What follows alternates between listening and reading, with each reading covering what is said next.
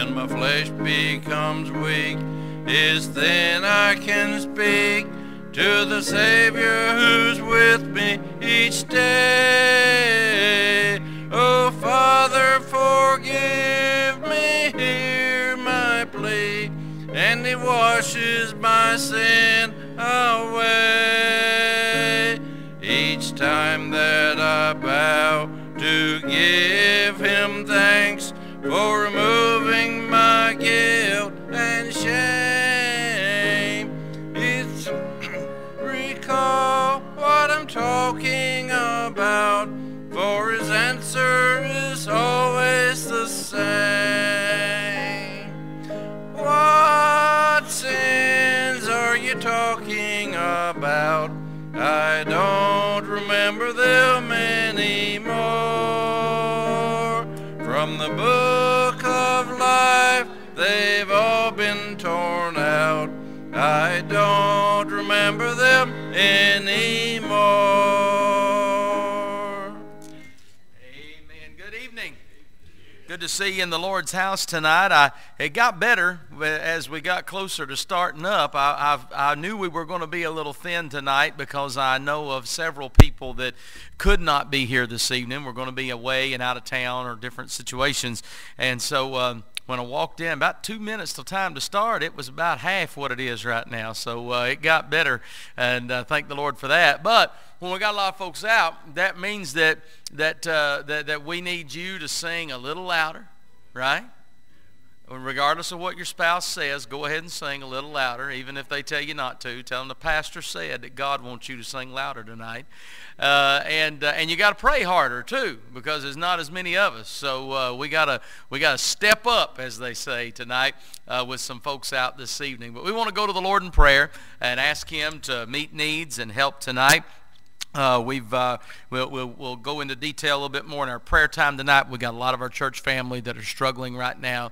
Certainly the Herring family is first and foremost, I think, in our minds this week, and the great difficulty they've been through and continue to go through. So we want to ask the Lord's help for them and many others tonight. So right now, let's just start off by asking the Lord to bless our service, and then Brother Mike will come and give us our missions report. Father, we love you and thank you for the time that we have together this evening. You're a great God, and we love you, and we thank you. Lord, sometimes things happen around us that we just really don't understand, and that even dismay us a little bit, Lord, because we're finite. We are not infinite like you. You know the end, the beginning from the end, and the end from the beginning. And Lord, it seems like all we can see is what's right in front of our face, and that's really confusing sometimes. And Lord, I pray that tonight that you'll lift our vision a little higher than that and help us to see in you that you are greater and bigger than all those things around us that are right up in our face that we don't understand or know about. And we pray that you'll help tonight. I pray that you'll be with the church family, as many are struggling right now. Some are away. Pray that you'll bring us all back safely together. Some are facing and continuing to go through health problems. Some in the middle of them, some coming out of them, some heading into them. I pray that you'll meet those needs tonight.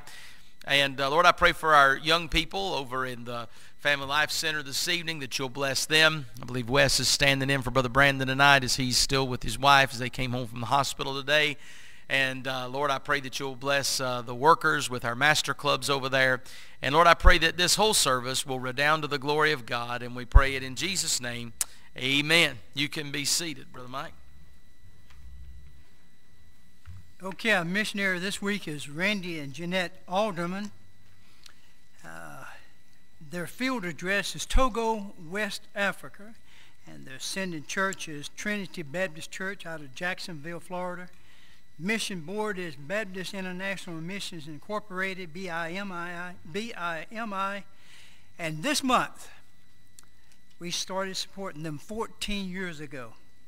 14 years ago they've been our missionaries, but they went to the field 31 years ago as missionaries.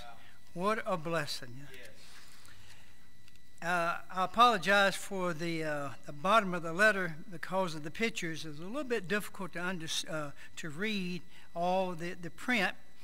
But this letter is about a man called by God. And I encourage you to read the fascinating story of Pastor Philip. Now, the entire letter concerns this man.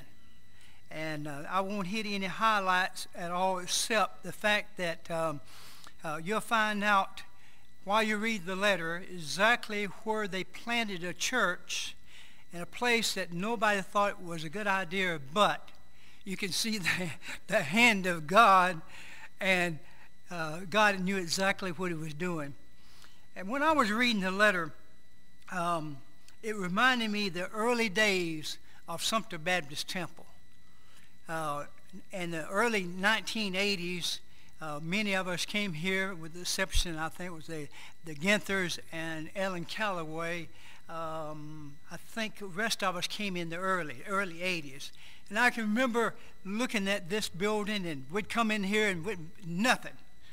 And the excitement that we would have, knowing that God was going to allow us to construct a larger auditorium. And the reason I say that is because just a number of years ago, there was praying, the people there in Togo was praying about a larger congregational meeting, and that building is I take it is in place right now, and averaging over 100 people. So the excitement was there. We was excited. You had to be here, brothers and sisters, to feel exactly what we was going through. I won't take a chance by reading all the names that I think was here, but because I might leave someone out. But let's pray for Pastor Philip. I believe you'll find it a fascinating story about how God used someone that probably man would never selected, but God said, I want this man. So Pastor Philip accepted the call.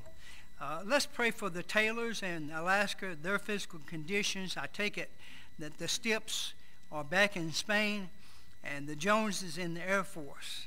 And remember, pray for the Alderman family. Amen. I had noticed there at the bottom of the letter, that picture on the right there, they filled up that building that Brother Mike was talking about that they had prayed for before, and they're having to start another one. They're pouring the footers there and out there doing that kind of work.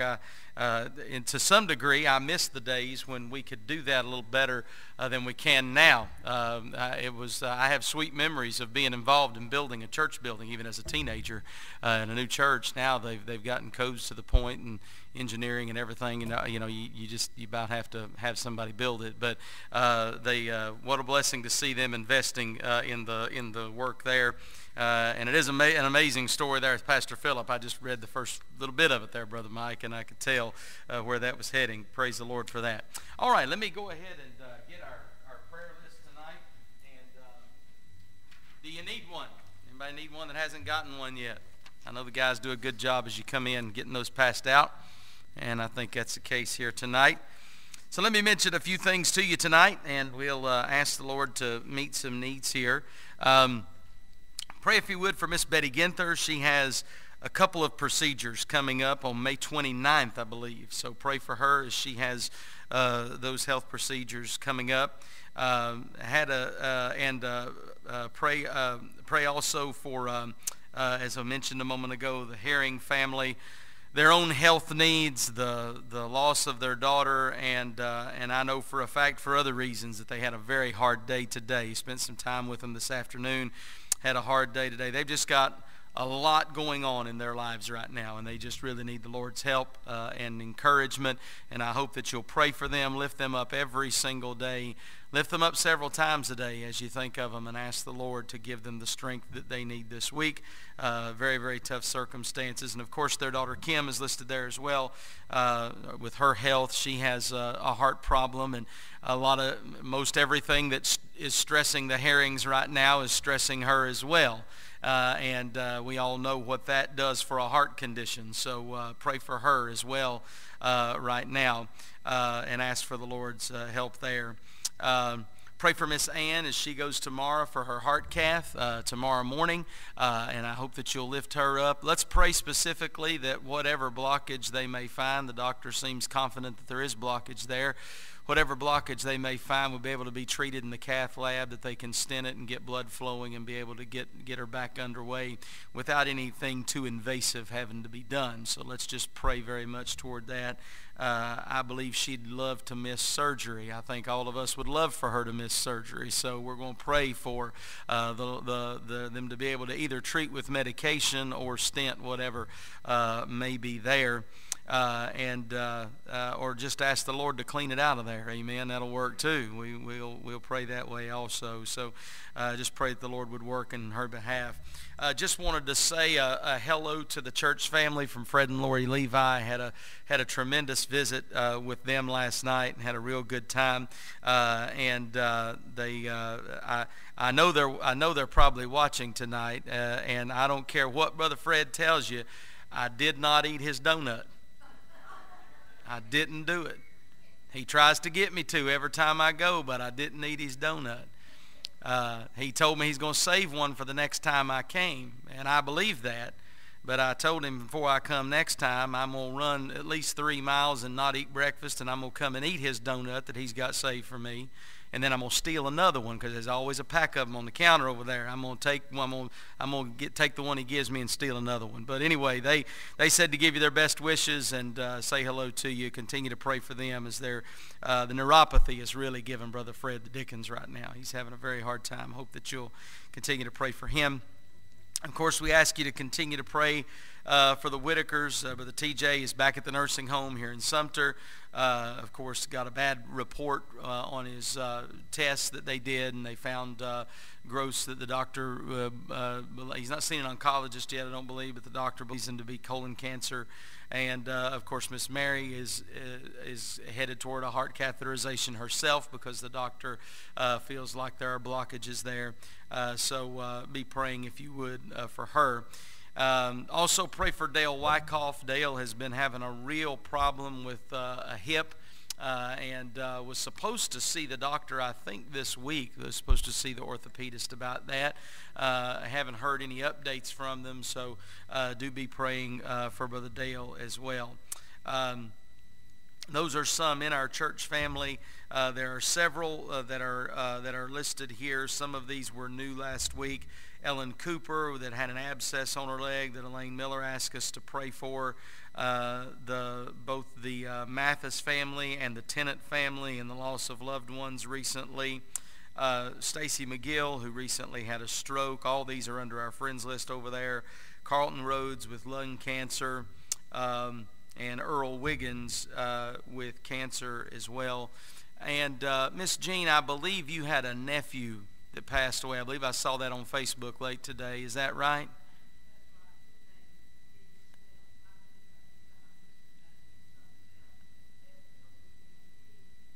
Steve Slimp.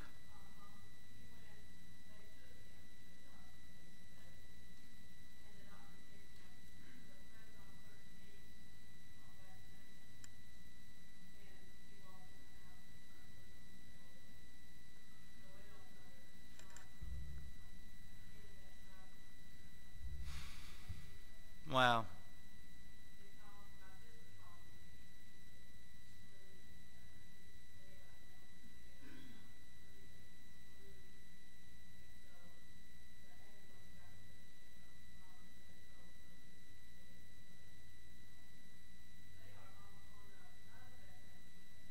Mm.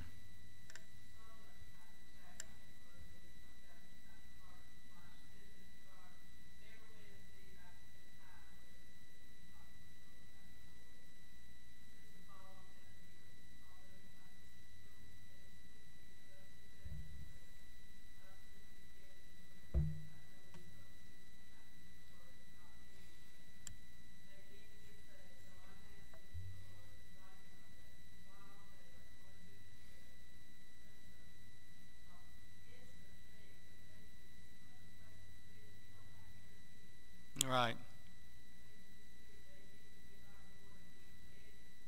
Amen.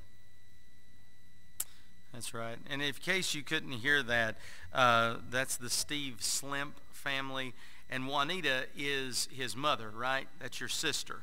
And we have her name incorrect. We'll fix it. She's listed as Juanita Slim up in our loved ones list, but we'll change that to Slimp. And you'll notice beside her name there, and as she was saying, this is the case with that entire family, is that they do not know the Lord. And we need to pray that the Lord will soften those hearts during this time of grief and shock of seeing someone taken so quickly. Let's just pray that the Lord will work in their lives, and that they will begin to look to Jesus. Certainly be praying for them. Yes, ma'am.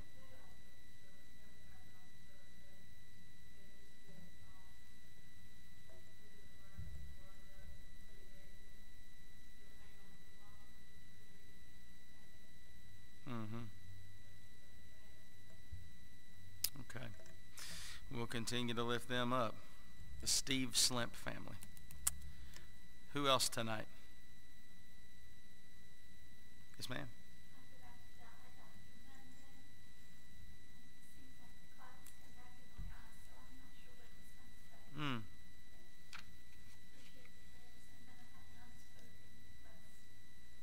Okay.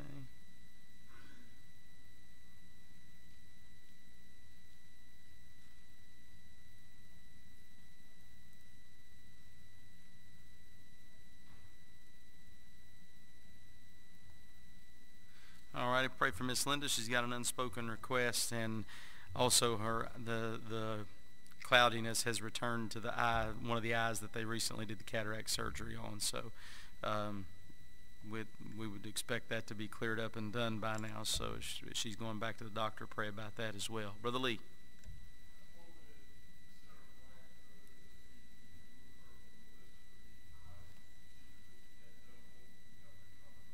Amen.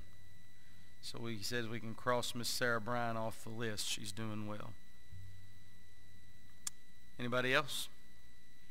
Yes, ma'am. Elaine?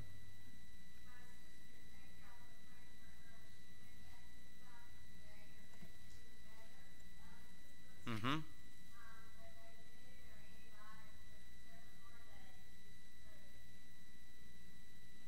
Okay. Amen. We're glad to hear she's doing better. That's Ellen Cooper. That's moving in the right direction and doing well now. So.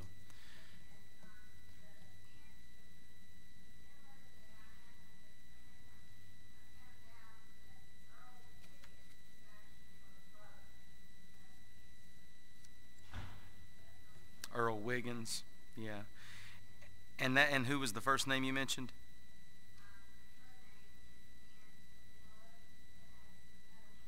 Oh, okay. Oh, okay.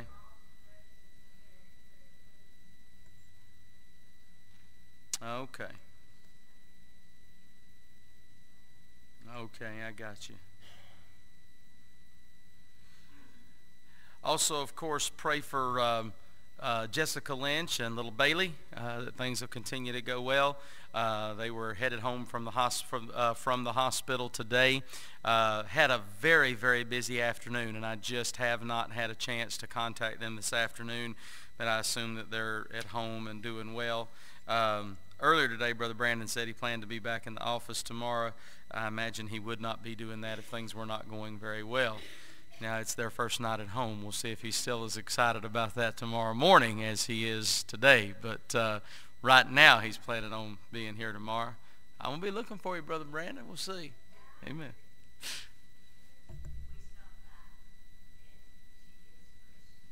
Mm-hmm. Good. Amen.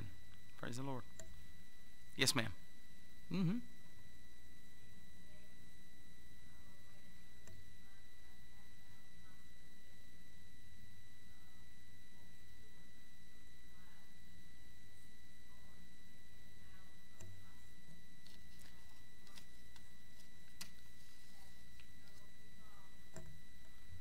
Do we have him on here?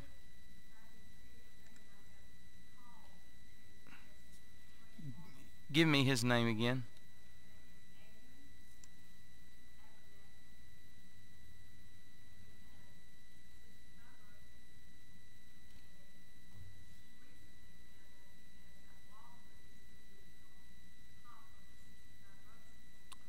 has what on top of that? Wallman's.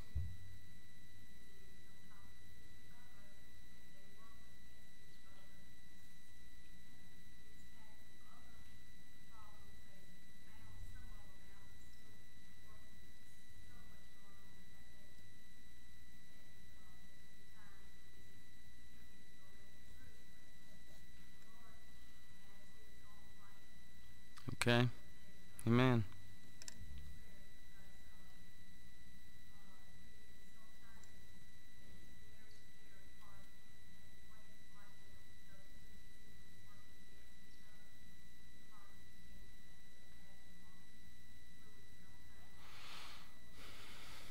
And we can certainly relate to that with our grandson. I know what that is when they can't get nourishment.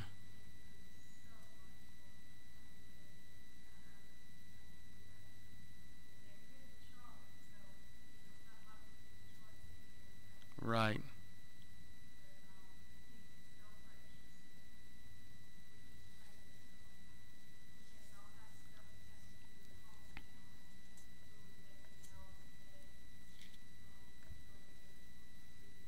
Okay.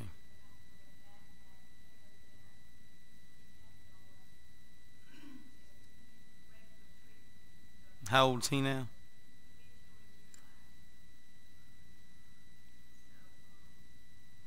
Okay. It will be. I think what I think Yeah, I think what happened before is that he may have accidentally got put on the friends list, because if they get put on the friends list after 4 or 5 weeks, if we don't hear more information, they rotate off. And I think he was mistakenly put on the friends list instead of the family list. But we'll get him on there. I've got it written down, and he'll stay on there until you say otherwise. Then.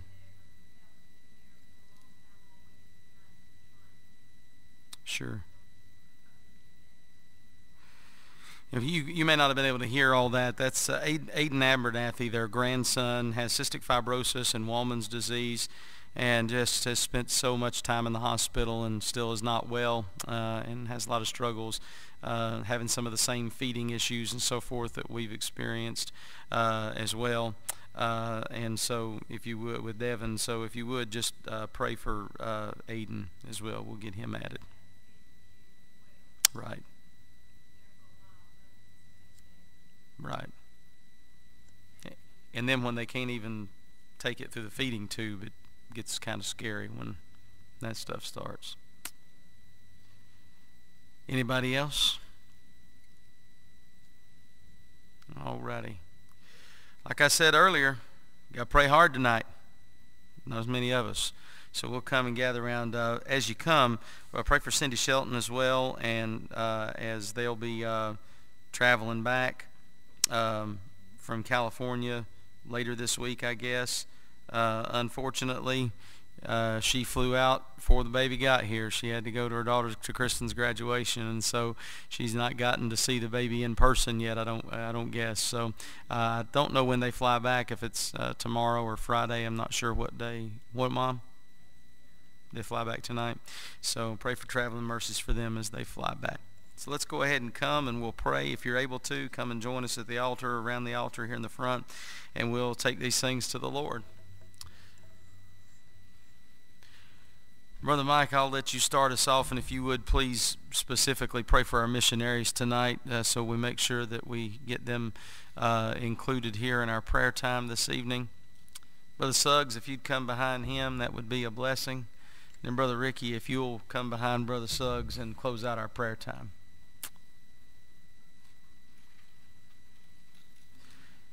Let's pray. Heavenly Father, Lord, thank you that we are able to gather in the sweet name of Jesus, Father.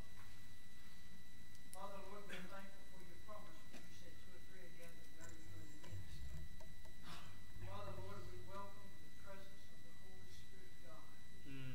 Because, Lord, we have gathered for a purpose. The purpose is to pray for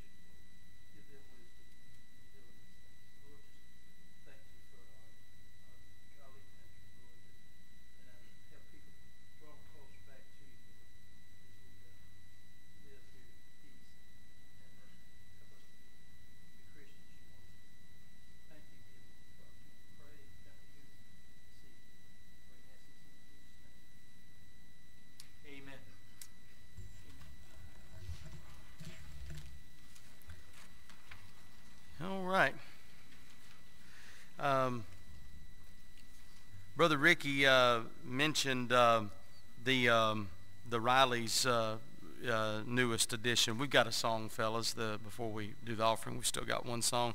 Sometimes we don't have time for it, but tonight we do. So y'all, I'll let him come ahead. But he mentioned the Riley's newest edition. They did have a bit of a scare this week. Had to take her to the hospital with some breathing difficulties, and then they sent her on to Columbia, to Children's Hospital over there. They checked her out there, and they're chalking it up to some pretty bad case of reflux that was causing the symptoms that they were seeing. They tested her for a lot of other things that showed up negative. Thank the Lord for that. But do pray for her that they can get that rectified, where she doesn't have those kind of episodes anymore. All right, brother, lead us another song. All right, let's stand. We'll sing one verse of 166, and then we'll shake hands. 166.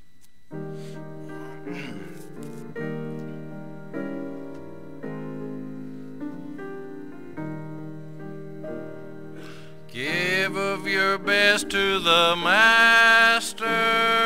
Give of the strength of your youth. Throw your soul's fresh glowing ardor into the battle for truth. Jesus has set the example. Dauntless was he, young and brave. Give him your loyal devotion. Give him the best that you have. Give of your best to the Master. Give of the strength of your youth. Clad in salvation's full armor, join in the battle for truth. Let's shake hands.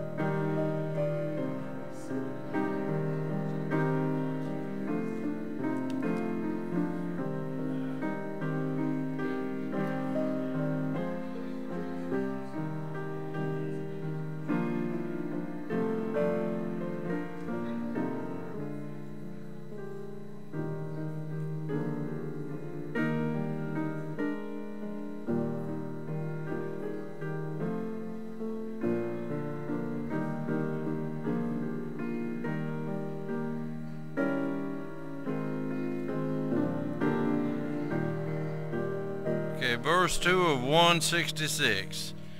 I'm sorry, verse 3.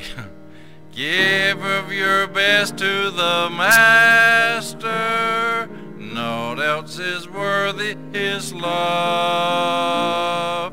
He gave himself for your ransom, gave up his glory above, lay down his life without murmur, you from sin's ruin to save. Give him your heart's adoration, give him the best that you have. Give of your best to the Master, give of the strength of your youth, glad in salvation's full armor, join in the battle for truth. You be seated. All right, we'll let our ushers get ready for the offering tonight. We'll have prayer and ask for the Lord's blessing on it. Brother Lee, if you will lead us, sir.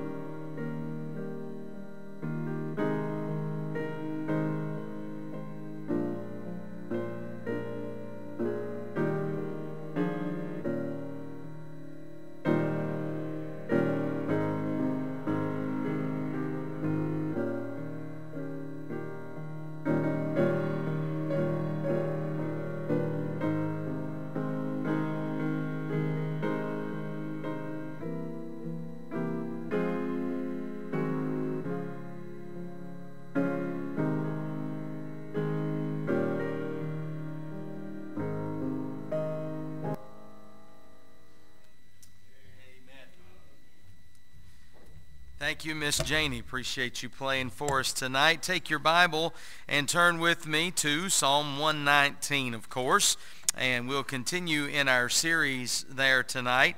And when we look at these different 8-verse sections of Psalm 119, you all know that they are written in acrostic fashion, where the first letter is as the sections begin. The first letter of each section is a successive letter of the Hebrew alphabet. And that typically doesn't mean a lot to you, I would say, because you don't know Hebrew. So, and by the way, don't take that wrong. I don't either. I studied Greek, but I did not study Hebrew.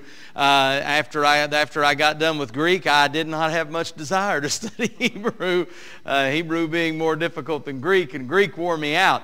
But in Hebrew, you know, we see these characters, and really what you're seeing is the English pronouncement of it, what we call a transliteration, where English characters are used to to show you a similar sound to what the Hebrew character, how it would be sounded out. And most of those are not anything that you relate to much, just as a lot of the Greek characters don't. If I mention sigma or tau or upsilon tonight in Greek, those wouldn't mean a lot to you. But if I mentioned alpha or omega, those would mean something to you because you're familiar with them from Scripture. Most of you probably know those are the first and the last letters of the Greek alphabet, and our Savior is the Alpha and Omega, the beginning and the end.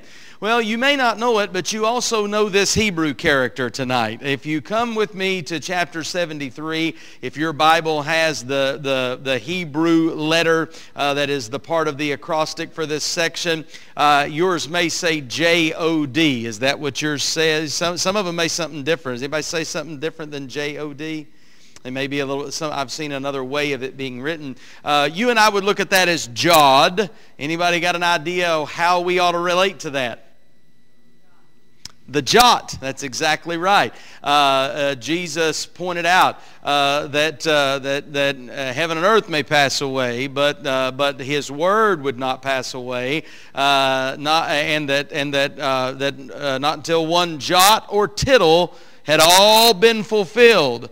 The jot is the jod that you see here. And it is significant because it is also the smallest of the Hebrew characters. And then the tittle is a point of punctuation. It is a punctuation mark. And what Jesus was saying is not the least little bit of God's word is going to go unfulfilled. Right down to the smallest point of punctuation or the smallest letter of the alphabet, Jesus was saying God's word is true and is going to be fulfilled. It is going to come to pass. Well, this is the jot that he was referring to tonight. That is the heading of this psalm, of this section of Psalm 119. And I want you to notice tonight that in Psalm 119, we'll be beginning in verse 73. The Bible says, "Thy hands have made me and fashioned me. Give me understanding that I may learn thy commandments." And then he says something in verse 74 that sort of sets a tone that reveals itself later on in this section as well, and will sort of be our theme tonight. He says, "They that fear thee will be glad when they see me, because I have hoped in thy word." He makes a definite reference here to the fact that other people will be influenced because of his relationship to the Word of God. And we're going to see that principle come up elsewhere in these 8 verses tonight. I'll tell you what I considered as we were coming in here, and obviously the Lord has sort of given us a theme and a lens through which to view all of these truths about the Word of God as we go through Psalm 119. And I will tell you that I seized on a word for a moment in verse 74. "They that fear thee will be glad when they see me, because I have hoped in thy word." And I just preached about hope on Sunday night, and I started to run with that, and then I realized that a few weeks ago I preached on another passage about the Word of God here in Psalm 119, and I believe the title was "A Word That Brings Hope." And so I looked a little closer, and as I did, I noticed this theme that goes through the 8 verses really about how God's Word is working in his life, and that has an effect on others, or it gives him an influence in the lives of other people. And tonight I want to speak to you on the subject, a word that influences. A word that influences. Here's the basic premise tonight, and this psalm is going to bear it out.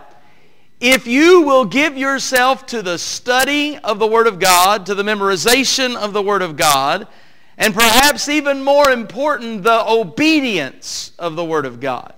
If you get into this book and let this book get into you, because if it gets into you, what will happen? It will come out of you in your actions, in your words, in the things you say and do. If you'll get in the Word and let the Word get into you, and consequently it'll start coming out of you, it will bring about this, that God will allow your life, touched by the Word of God, to influence the lives of other people. Now I want to say this to you tonight, that if we do not influence the lives of other people, we are wasting space on God's earth. We really are. Because what else can you do that's going to matter for eternity?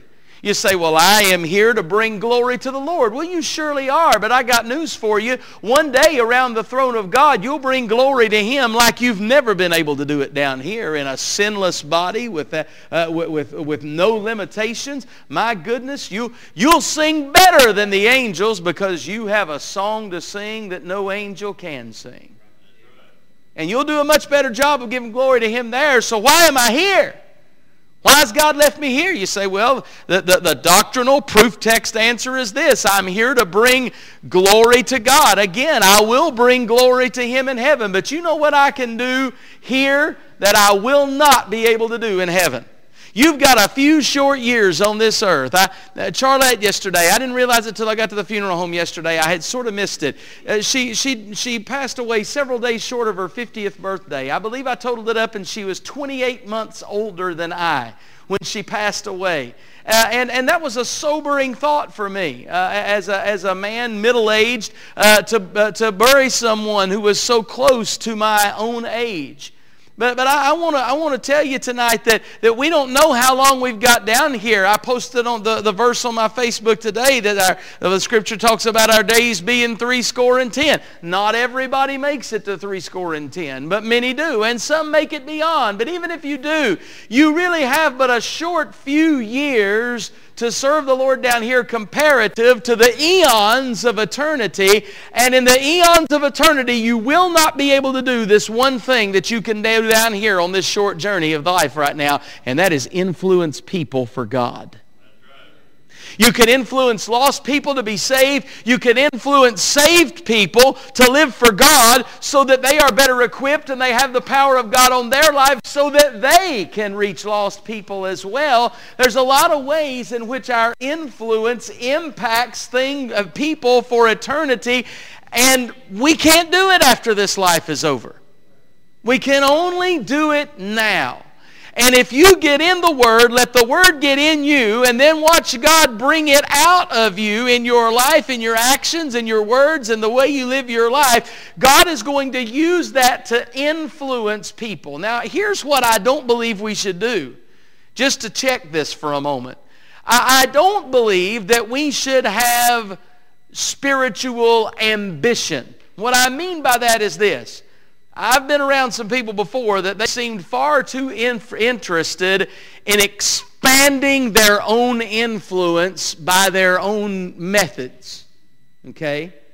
I believe you ought to steward your influence, but I shouldn't have the mentality that I want to build a name or an influence or a testimony for myself. I don't believe that's right. Here's what I do believe. I believe if you will be obedient to God, God's Word will work in you, through you, and out of you, and God will determine and decide and give you influence in the other people's lives.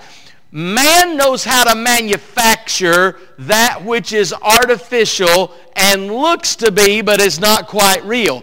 God grows in us what is real and what is genuine. And what we want is not a manufactured influence that is stained with the sinfulness of man's methodology. We want an influence that comes from the inside out, that is grown in and out of us by God through His Word and through His Holy Spirit, inspiring His Word. So I want you to notice here tonight we're talking about a word that influences. I want you to notice first of all in the passage tonight, in the first few verses, we're going to see an influence that produces admiration. An influence that produces admiration. God is going to use His Word to grow your influence, and that influence is going to bring some level of admiration. Notice how and why. In verse 73 he says, "Thy hands have made me and fashioned me. Give me understanding that I may learn thy commandments." I want you to know, first of all, that that the Word is going to bring influence in your life that produces admiration based on ownership. There in verse 73. It's based on ownership. What did he say? Thy hands have made me and fashioned me. God knows what He's doing. God made you. God knew what He wanted you to be like. Some of you wanted to be 4 inches taller. Some of you wish you were a few inches shorter.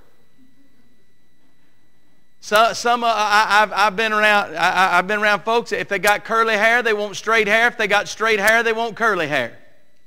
You know what I'm talking about? But the simple fact of the matter is, God knew exactly what He wanted you to be when He made you. And God knows what He's doing. Amen? And what God designs works. We got a lot of people today that are saying, hey, married people are getting divorced at a pretty high rate too. Saved people are getting divorced at a pretty high rate too, so maybe this whole marriage thing's just overblown. As if God made a mistake when He created marriage. Marriage is the institution of God. God created it, and I want to tell you this, marriage works when you do it God's way. But when you do it man's way, and when you don't obey God's word and you try to do it your own way instead of God's way, it doesn't work. But it's not because marriage is broke, it's because I'm broke. It's because somebody else is broke if it's not working. But marriage is God's idea. God's ideas work. You know, God made you, and yes, I know sin has brought some awful things into our lives. But I want to tell you this: when we get saved, and then we live a life that Dr. Comfort used to teach us. He said, keep short accounts with God. He said sin affects our fellowship with the Lord. So he said, don't keep long accounts with the Lord. Keep current. He said when he first got saved, he had grown up Catholic, so he thought he had to wait till Sunday to go to church and go to the altar and confess all of his sin.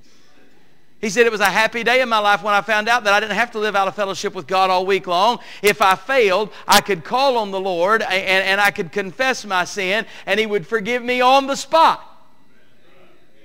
And he said, you know, it was a blessing to be able to know that I could keep a short account with God. But here's the thing. If I'm saved and I'm keeping short accounts with the Lord, I'm not letting sin interfere with this in my life. I can be used of God, and God has created something fashioned by His own design. Yes, tainted by sin now, but fashioned by His own design. What I'm saying is God's got a plan for your life, and God's plan works. And you'll work in that place God has for you if you'll find it. And notice he says that this whole deal about people being influenced by Him is based on ownership. He says, thy hands have made me and fashioned me. And then notice this. He says, give me understanding that I may learn thy commandments. So here we go. God made me.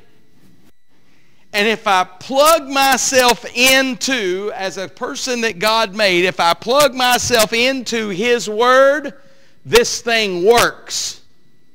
You're not made to work outside the Word of God and its principles. You say, so-and-so's a mess. Well, of course they are. They're made to be a mess without God in their lives. You're not made to work well without Him. You're created in the image of God. How could you work well, and how could your life work well without Him and His Word? It can't. So when I, as the creation of God, get plugged into the Word of God, He says, give me understanding that I may learn thy commandments. Verse 74, they that fear thee will be glad when they see me, because I have hoped in my word. When we do verse 73, verse 74 is going to happen. So it's an influence that produces admiration. Well, that admiration and that influence is based on ownership. The reason he's interested in the Word of God is he knows where he came from. He knows who he belongs to. I know whom I believe. I am not only the created being of God, created in His image, but I was bought back from the slave market of sin. I am the property of God Almighty. He owns me. And then notice it is not only based on ownership, but it is based on hope. Notice verse 74. They that fear me will be glad when they see me. Why? Because I have hoped in thy word. When I hope in the Word of God, when my hope is built on the Word of God, I'm going to invest myself in the Word of God. And when I invest my life in the Word of God, God does some good things in my life, and others will notice that. Now listen, don't ever pretend to serve God or to try to grow in the Lord because you are thirsty for the praise of people. That's not necessarily not all what I'm talking about here. But I'm going to tell you what, it is a blessing When somebody comes to you and says, you know, I'd been struggling in this area of my life, or I was just really having a hard time, but I've been watching what God's doing in your life, and it encouraged me to go on for the Lord. Or maybe a prayer that you prayed really revealed something to me. I had a preacher friend tell me. He said, I heard a 70-some-odd-year-old preacher the other day. He told me the man's name. He said, I was with him in a service, and we had a prayer meeting. And he said he got on his face before the Lord. And I heard that man, well into his 70s, pray and say, oh God, my heart is so wicked and my flesh is so weak. This is a man who is very highly thought of by his peers and by those that know him. But my preacher friend heard his preacher friend say, God, my heart is so wicked and my flesh is so weak, as he poured his heart out before the Lord. You know what he told me? He said, Mike, that made an impression on me. That made an impression on me. You know what? Though that man did not decide on his own that his heart is wicked and his flesh is weak. Where did he find that out? Word of God, Spirit of God, taking the Word of God and applying it to his life. Well, what comes out of him then makes an impression on my friend. There is influence that comes into this brother's life. Why? Because someone else has hoped in the Word of God, has invested themselves in the Word of God, has spent time in the Word of God. God's Word has done its work in his life, and this person is influenced by it because this brother has hoped in the Word of God. It's based on ownership. It's based on hope. And it's based on experience. Now, before I explain based on experience, I want to tell you this. You can look this way for just a moment. I remember when I was a younger man and I was pastoring. And I didn't have what they called experience. I was wet behind the ears. I didn't know what I was doing. I remember the first time a church member looked at me, not impressed with the decision I'd made or what I was doing. And I'll be honest with you, in retrospect, I don't know now. I don't remember what it was. Don't remember if I, sometimes you look at things different years later. I don't know what it was. Don't remember what it was. Don't know if I was right. Don't know if I was wrong. But I remember the first time he looked at me and said, with his very pure South Carolina Midlands accent, Pastor, this is your first church. In other words, that was a nice way of saying, preacher, you really don't know what you're doing. That's what he was saying. Because I'm older than you, I'm right and you're wrong. Because I didn't have any experience. And I remember those years. Well, now I've been pastoring over 20 years. And I have what is called experience. And Brother Suggs, I'm going to tell you this. Experience is highly overrated. Experience sort of stinks a lot of times. Experience usually means you've got some battle scars. Amen? Experience means, those of you who are more experienced than I at life, you can testify tonight that experience doesn't always mean good things. Amen? You with me? Experience sometimes just means that stuff doesn't work anymore. Experience is highly overrated. With that in mind, I want you to come to verse 75. This influence that produces the admiration of others, not of you, but of what God is doing in your life. It is based also on experience. Notice verse 75. I know, O Lord, that thy judgments are right, and that thou in faithfulness hath, what's that next word? Afflicted me.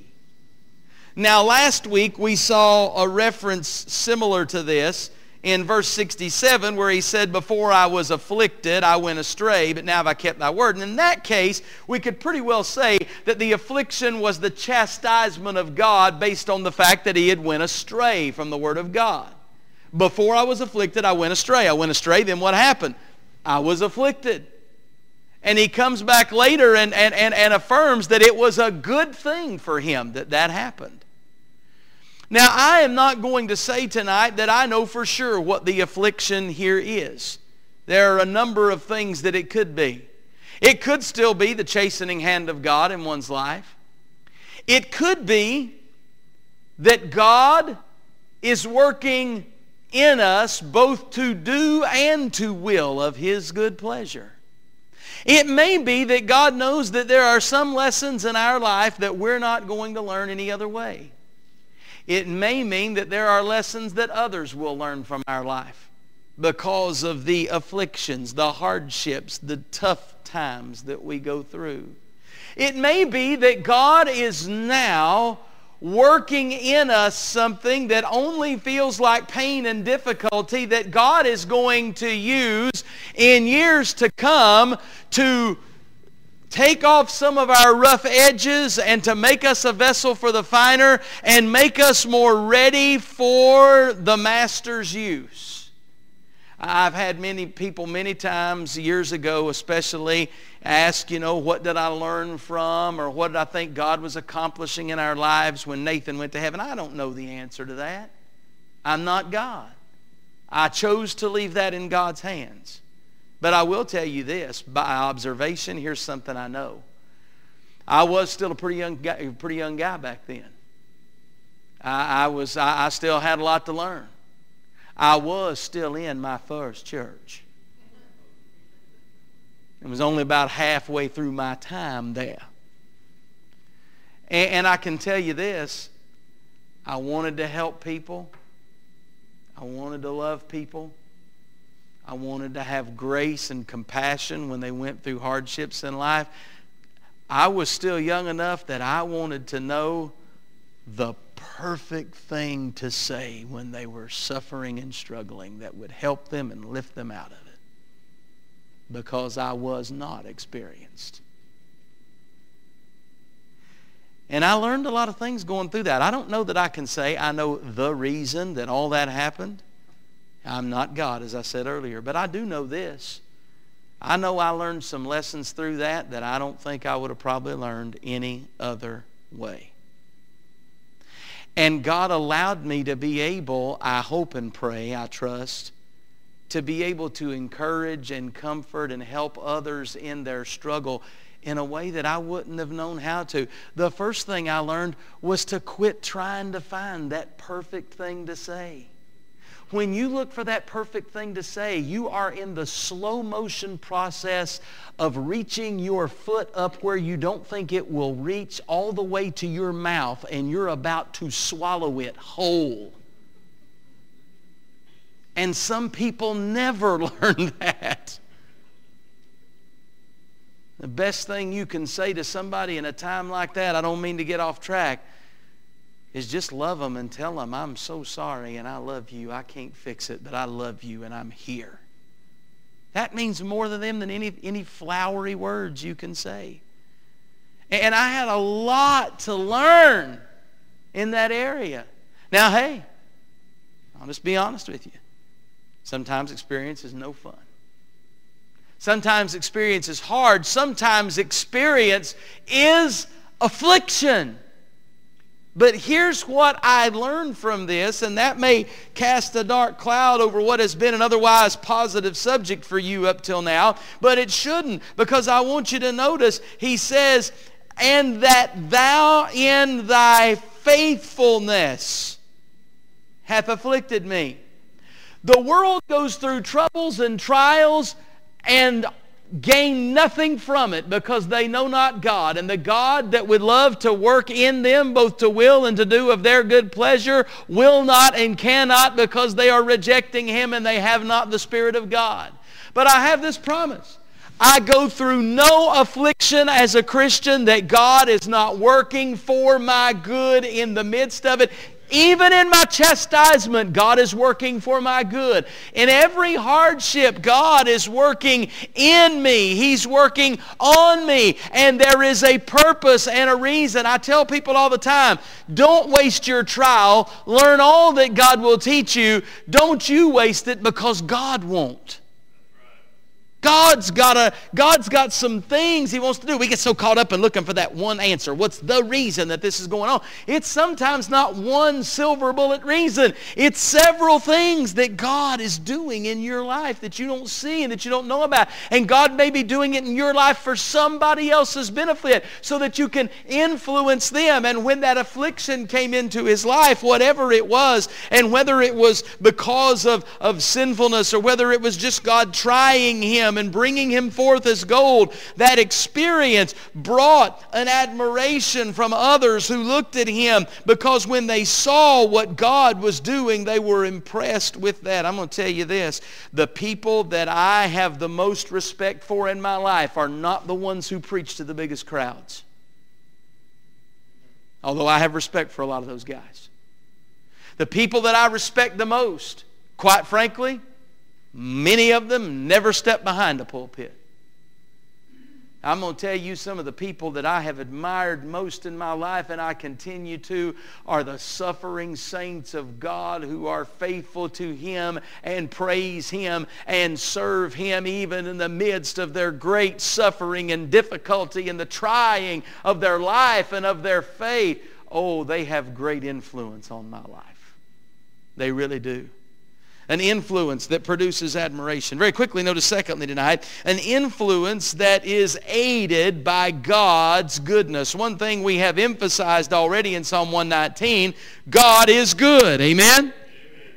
And some of the testimony to that is coming to us in verse 76 and 77. Let, I pray thee, thy merciful kindness be for my comfort according to thy word unto thy servant. That influence in my life is aided by the goodness of God. I cannot become the Christian that God can use to influence others on my own. I need the goodness of God working in my life. And it's a goodness that shows up as a kindness that is comforting my heart and life. Notice he says, let I pray thee thy merciful kindness be for my comfort. Now, stop and think about that. When I stop and think about that for a moment, and when I was studying, I was immediately taken in my mind back to Psalm 27. Would you stick your finger there in 119 and turn back to Psalm 27? I want to show you one verse real quick.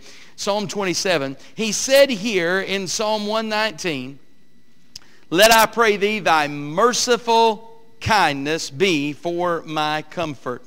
If you'll allow me a moment to equate the kindness of God to the goodness of God, I don't think we're going to do any great harm there theologically, equating those two. I want you to notice what he says in Psalm 27 and verse 13. I had fainted unless I had believed to see the goodness of the Lord in the land of the living. Now, notice he said believe to see. Now here's what we know in the New Testament. If we can equate belief and faith, and they are essentially one and the same, the Bible tells us that we walk by faith, not by. So faith is not necessarily seeing, and seeing is not faith. If I can see it, I don't have to believe in it. It is there in front of me. We are blessed according to the Scriptures. We say we would have liked to have lived in the time of Christ where we could see Him. The Scriptures tell us that we are blessed to live in the day that we do live in, because it is a greater thing, the Scripture says, for us to believe Him having not seen Him. But it says here that I had fainted unless I had believed to see the goodness of God in the land of the living. He believed to see it. Don't miss it. He's not saying that I got to see the goodness of God in the land of the living the way I expected to. He said I believed to see the goodness of God in the land of the living. The faith is the substance of things hoped for, the evidence of things not seen. Faith is a belief that is so strong that we believe it as intently as if we had already seen it, although it is beyond our ability to actually see with our own eyes and experience with our own senses. Yet we believe it as strongly as if we'd seen it our own selves. Now I want you to notice he said, I had fainted unless I had believed to see the goodness of God in the land of the living. Come back to Psalm 119. Let me ask you, where did he learn about the goodness of God in the land of the living? Where did he find out that he could expect at some point that the goodness of God would be made manifest in the land of the living? I believe to see the goodness of God in the land of the living. Notice there in verse 76, once again, I pray thee, thy merciful kindness be for my comfort, according to thy word unto thy servant. He believes to see the goodness of God according to the word of God. He is praying for the kindness of God to bring comfort into his life. Why? Because he has seen in the Word of God that is available, and God has made promises to him, and he's claiming those promises. I'm saying to you that there is an influence that is aided by the goodness of God when we, by faith, trust in the promises of God's Word about His goodness. Remember, we said it a couple of weeks ago, I think it was, that sometimes in your life, it may have just been last week, sometimes in your life, things aren't going to look good right around you. You're going to have to accept on the basis of faith that God is good.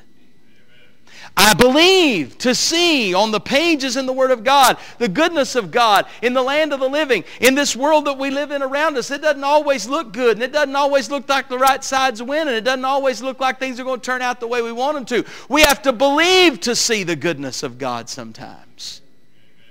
According to and based on, as he said, the word, thy word unto thy servant. An influence that is aided by God's goodness. We see it in the kindness that comforts us and helps us to go forward for the Lord. And we see it in the mercy that it takes to live in this world and to live for God. Notice verse 77. Let thy tender mercies come unto me, that I may live, for thy law is my delight. I want you to notice he doesn't say, let thy tender mercies come unto me so that I can be blessed, or so that things will go well, or so that I can prosper. He says, let thy tender mercies come unto me, that I may live.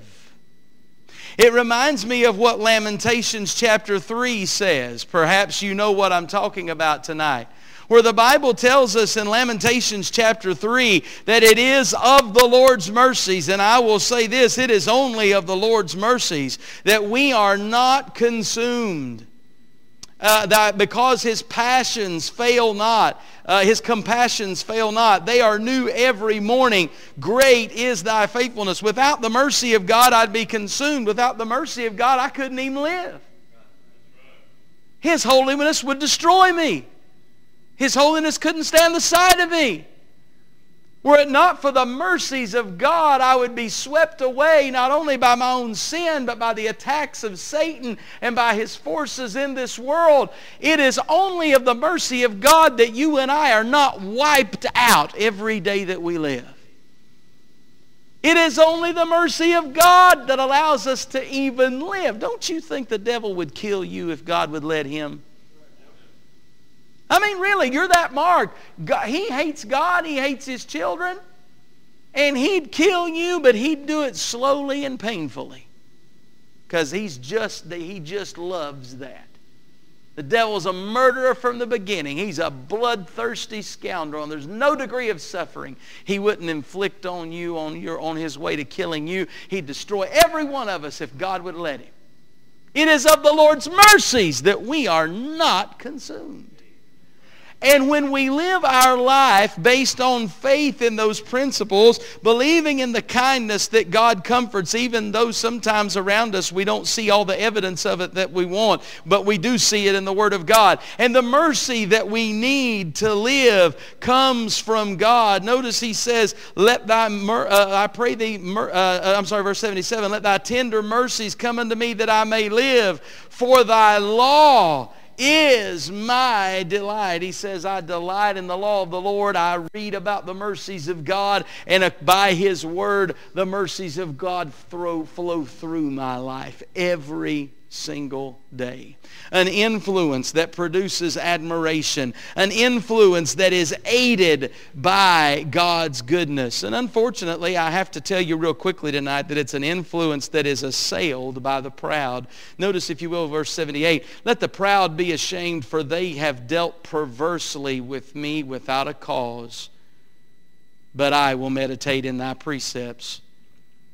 It's an influence that's assailed. Hey, God will, through His Word, work in your life, and He'll do some things in your life that'll cause some people to look at your life and respect it, and even want to emulate some of that, and just appreciate God doing His work in your life. But there are others that are going to hate the fact that God is working in your life. Understand this: darkness always despises the light. We have eyes that adjust to the light in the darkness.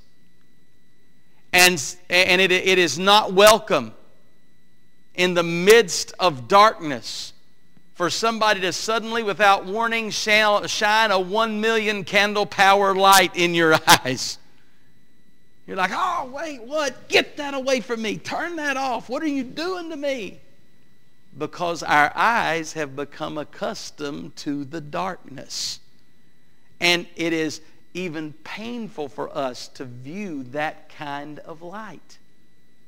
And darkness always flees in the presence of light, and darkness always wars against the light. And I know it's not fair, but we're reminded here from the Scriptures that sometimes we are going to be assailed because of our faith.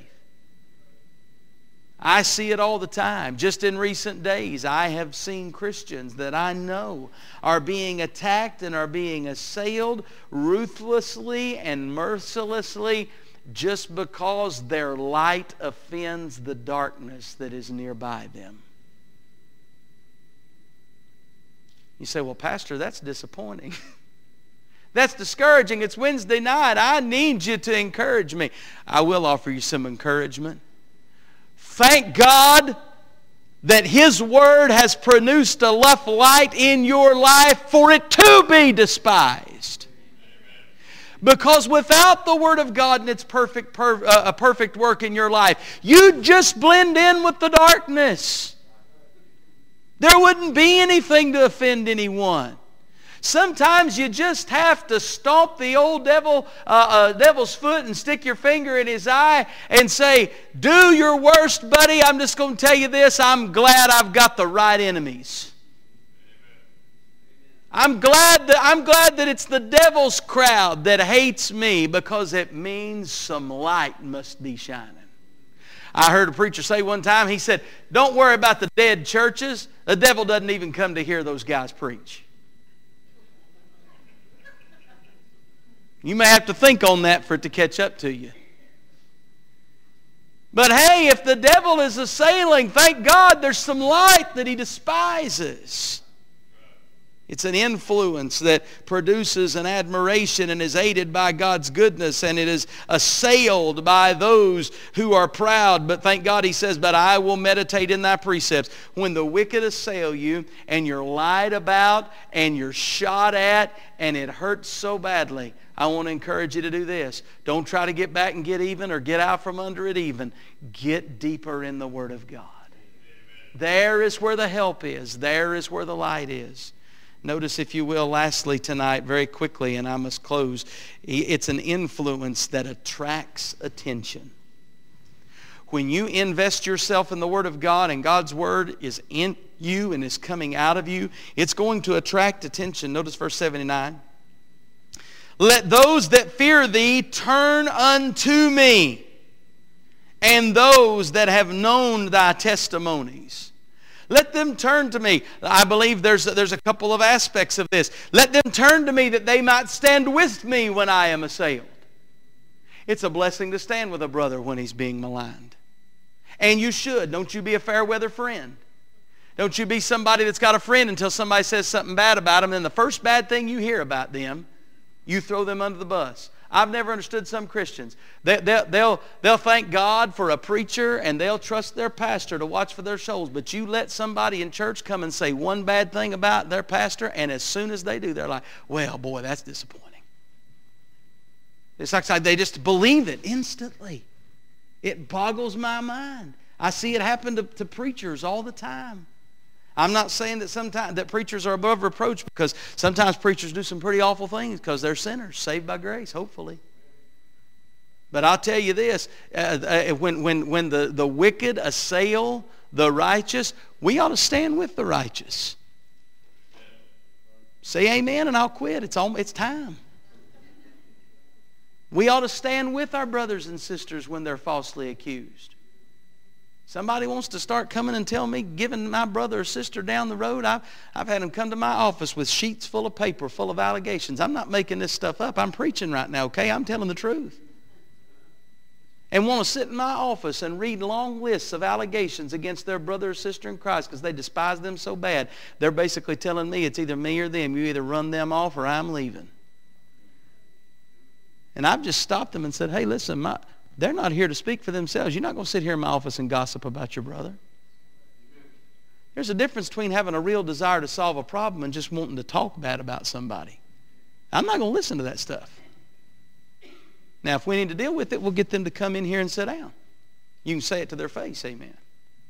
But I'm just saying that he points out here that he says, let those that fear turn unto me. Why? But because it'll be a blessing for them to stand with me. And it is also a blessing that iron sharpeneth iron, so a man sharpeneth the countenance of his friend. And when the Word of God has its work in our life, God will turn the hearts of other believers toward us so that we might encourage them and help them, and our relationship will be mutually beneficial. We'll both sharpen each other's iron. And so that influence that attracts attention, it attracts the attention of those that serve God, but it also attracts the attention of those that shame. Notice verse 80.